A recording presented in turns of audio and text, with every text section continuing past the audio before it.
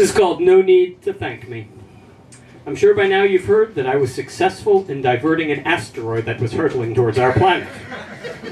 The initial impact would have killed tens of millions of people, and the resulting dust cloud would have ended within a 2 to 3 week period all life on Earth. You're probably wondering how I did it. Well, like every other astrophysicist, living or dead, I had always accepted as gospel truth, had never even questioned, the impossibility of connecting an ion stabilizer to a particle beam accelerator. Not only are the two technologies worlds apart, but from the standpoint of quantum physics, they are dimensions apart. Yes, dimensions. But I found an interesting paper, written in 1909 by Dieter von Klarsfeld, a brilliant yet underappreciated Austrian physicist, that raised the theoretical possibility of just such a linkage. Mind you, this was 100 years before the invention of either device, and it seems that he and Albert Einstein had a rather lively back-and-forth correspondence on the subject. But he did raise the possibility of it, at least in theory.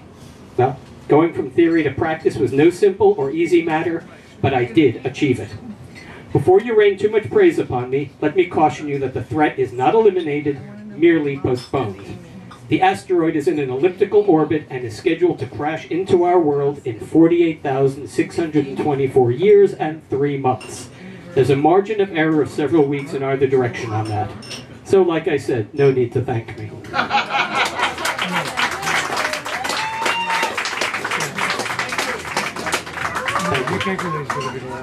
This is called Advertising Copy for a James Patterson novel not yet written or titled. A corrupt cop. An ambitious prosecutor with an eye on the governor's mansion. An aging judge who learns that harsh sentences can have harsh consequences. A beautiful, passionate journalist with a terrifying secret of her own. All these and more come together in the new Spellbinder by James Patterson.